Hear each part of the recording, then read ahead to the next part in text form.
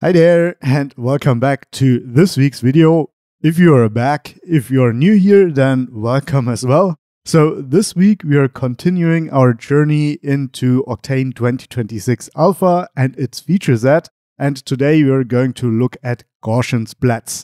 So this is all there is as a precursor. I'm searching my cup here. So without further ado, let's grab your coffee and let's start right in.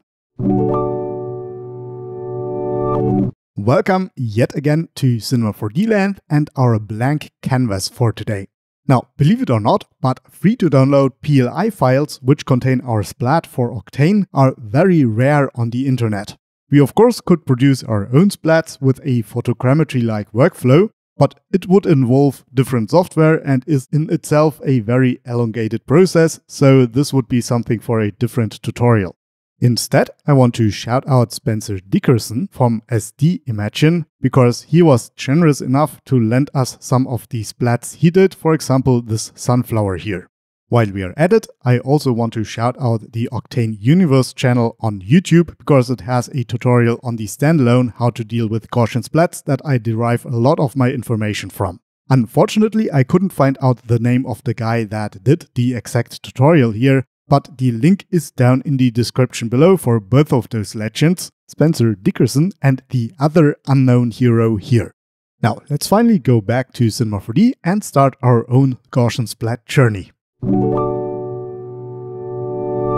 To finally bring in the Gaussian Splat of our sunflower, you have to have installed the 2026 version of Octane Alpha. If you have that, we simply have to go to the objects and then search for Gaussian Splats like this. Like I hinted at before, the Gaussian Splat is a file-based system, so very similar than the VDB, but instead of a volume, of course, you load a splat file and it's named PLY. We are already in the right location, so let's select the sunflower as promised and wait a couple of seconds until it's loaded and then it will show up in our live viewer, like this. Unfortunately, in the picture viewer, other than with VDBs, you don't have a bounding box here, so what you have to do is navigate via the live viewer only. So far, you might be forgiven if you think we just loaded a fancy background image, because it looks like that, but let me just add a cube real quick and then turn it around and you can see we really have a 3D object here instead. Now let me try to kill two birds with one stone by going over what Gaussian Splats are while explaining those settings here, at least some of them. Now, in my limited understanding, I would say a Gaussian Splat is sort of a fancy point cloud or a point cloud with extra data. To show you, let's set the covariance scale to 0.1, then you can see those little points the object is made out of. And if you look closely, or we can zoom in even more, you can see those are no points, those are actually the splats. So in other words, those are blurry blobs and the blurriness is actually the Gaussian factor in there. So if we zoom out and make them big enough again, they then form the object and make us forget that it actually consists out of blobs or points. Additionally, and this will not be as visible on this flower, but if you look at the leaves up here and we turn our camera around, you can see that sort of the color is changing dependent on the angle. So splats also have a directionality to them. Dependent on your camera position, they can display certain colors and therefore make the whole rendering more lifelike. This also lets Gaussian Splats simulate, for example, reflections or refractions even. Very nice. And the shoutouts continue, so if you want to follow along with the next part, you need a splat. And if you don't have access to my Patreon, where you can download the sunflower from Spencer Dickerson, you can go to node.com/steamstudio and get the free download of this splat of a cactus. Just scroll down and somewhere here, there's the download. The other one that I found is from Dany Bittel, and it's a very high-res splat of a fly. Just go to danybittel.ch/macro and then down here you can download it. Of course, as always, you can also find the links down in the description below. Now, on with the program. Now, it's about time to explore Gaussian Splats within a scene context, so I made this flower pot here. Basically, I brought it in from the asset browser and reshaded it for Octane. Now if we go and make our Gaussian splat object and bring in the sunflower again, and when it loads you can see it sort of looks strange. On a more positive note though, if we move our flower around you can see that the intersections are handled correctly, so those are as expected. The thing that is not handled as expected and makes the whole appearance here look strange is A, the lighting, and B, the shadowing. As you can see, there is no shadow of the flower on the dirt here as well as on the floor. You might think we need to fiddle around with some of those settings, for example the shadow strength, but this just makes our flower black, so that's not it. Actually what we need is an Octane object tag, so right click, let's go to extensions, Octane and then object tag. And as soon as we've done that, we have shadows on the floor and the pot. What doesn't match is the way the light is handled, and if we go back to our Gaussian splat settings, we have the lighting mode and it's set to none. This means that these splats are using the lighting situation that they were captured with.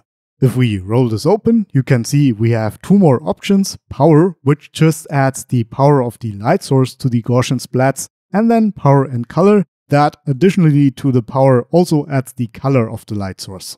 As you can see, this makes the whole appearance a little hot, so what we can do is go to the intensity and set it down to 0.25 for example, so it looks much more reasonable. Right now we are using an HDRI to light the scene, which is Maxim Ross's bathroom, but we can use any other light source as well to light the scene, for example a standard area light like this. And as you can see, this makes the blend look very unnatural again as it just glows up. So there's obviously some natural phenomenon missing, and this is the self-shadowing. While the blend casts shadow on the scene, it doesn't cast shadow on itself, so the leaf in front of you would cast shadow on other leaves in the light path behind it. Fortunately, there's a setting for this too, and we even tried it before, and this is the shadow strength. Now it wasn't working because we had no shadows before, so now if we set it to 1, you can see it's now lit just by the light and then the rest is in full shadows. While this sort of looks okay for the stem, it absolutely does not for the leaves because they're usually translucent and right now they are blocking all of the light. So this is a good jumping off point for a small explanation. Don't take the Gaussian splats as geometry because they are not. They're just integrated in our scene, but they come from a totally different scene, and therefore you have to sort of tweak them to make them fit in nicely.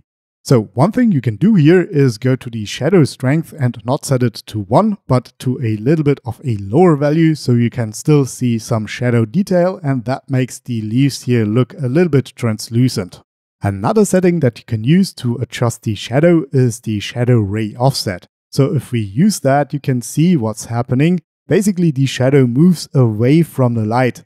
So the Gaussian splats cast shadow, but it only takes effect after a certain distance that you can set here. Of course, those settings are absolutely not photoreal. This just helps you to integrate it a little bit better. Now let's go back to the other lighting situation, and unfortunately for different lighting situations we have to do different settings. And this is also a drawback from Gaussian splats inside of 3D scenes. I think though this kind of works, so let's just clean it up a little bit, 0.9, 0.005 here, and then we're good to go further. And we are almost at the end here. I want to mention two more things. First, you might have seen that the leaves now look a bit desaturated, and therefore I want to come to the tint color. This can tint the whole color space of our Gaussian splats. So when we go in here, let's give it a little bit more orange by a hue of 40 and a saturation of 50. Now I don't like what it does to the stem, but you can see now it looks a little bit better in the saturation of the leaves. Of course, as always, this is up to personal preference. The other thing that you might have noticed is the light pass ID here, and this is because a Gaussian splat is basically a light source. So if we reset all of its values here, let's do this by going reset to default, then delete the tag so it doesn't cast shadow anymore, and then turn off the HDRI and actually make it a lot brighter, so intensity maybe 5, you can see it actually casts light into the scene. While this is just the way it works, we can take advantage of that. So if we go back to our initial state with the HDRI and our object looking like this, what we can do is go to our Octane settings, the Render AOV Manager, and add a light AOV, add it to the same number that we have our Gaussian Splat in, and now we have a path where just the flower lives. In the future, there will be also different passes for Gaussian Splats that will be helpful for compositing, but right now the light pass is the only one that's implemented in Cinema 4D.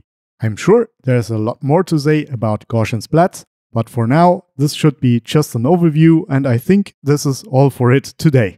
Also, I really recommend the Octane Universe tutorial on Gaussian Splats that is taking the Standalone for a spin, because it's very comprehensive and shows a couple of more scenes and how to handle those. Other than that, I hope you liked this feature video and could take something out of it for yourself. And now, without further ado, let's thank those people who made this video possible. Of course, as always, my patrons. Especially my €50 tier subscribers, Shields Augustinen and Leon Studio TV.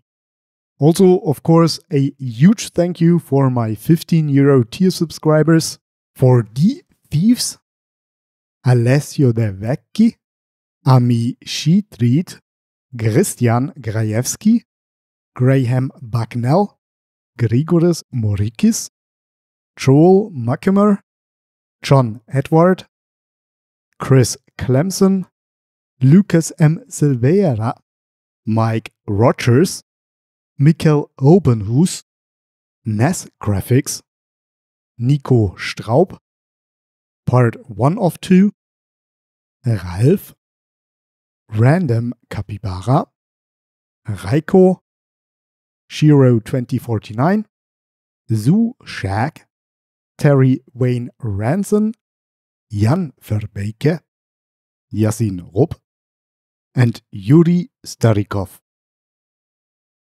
Hi there and welcome to the after show party. Thank you very much for staying with me. So this one seems very short and concise, I think, but it was a nightmare to make. My brain was very foggy this day, so I had to use up a lot of takes for getting it right. For example, I used 4 hours for the first 5 minutes to produce. So I really struggled through this one. Hopefully you don't notice too much. To help me against the algorithm overlords this time, of course, what else could it be? Post a sunflower emoticon in the comments down below. This leaves me with my final words. Have a fantastic start of the week, and if you're watching this later, a great time ahead. And I say, happy splatooning. Bye!